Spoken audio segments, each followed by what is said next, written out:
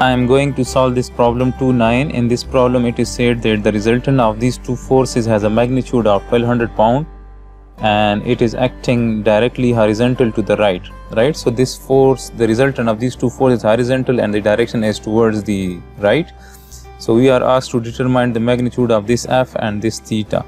So let's suppose if I draw that resultant here on this diagram, so let's suppose if this is that resultant which is acting towards right and its magnitude is given, the resultant magnitude is 1200 pound, right? And if I draw another force, that 900 force here, right? So let's suppose if this is that 900 force, so they will make a triangle, a closed triangle, if this is the resultant of these two forces. So this is that force, right? And this is that 900 pound force.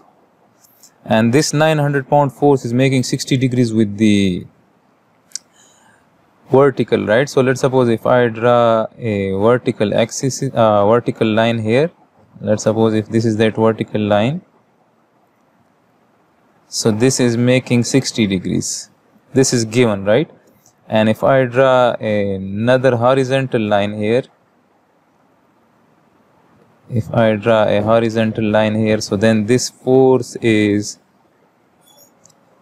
if this is 60 degrees and if this is, if these two are perpendicular to each other, so then as a whole this angle is 90 degrees, so then this angle is 30 degrees, and this line is parallel to this force, and if this is 30, so then this is also 30 degrees. To find this F magnitude, we can apply cosine's law, since we know this force magnitude and this force magnitude and the included angle between them.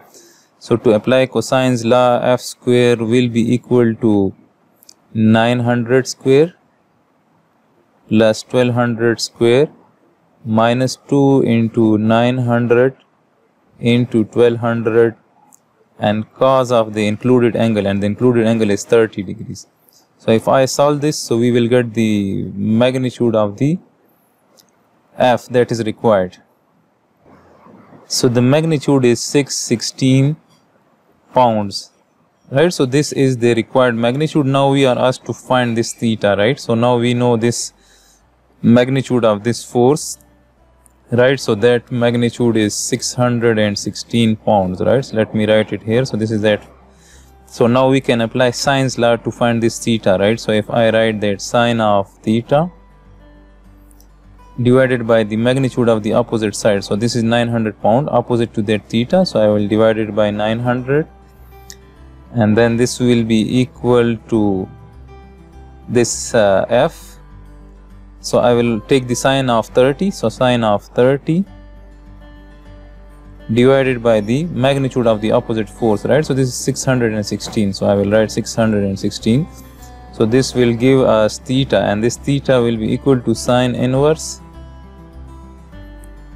900 sine of 30 degrees divided by 616. So if I solve this, so we will get that theta which is required.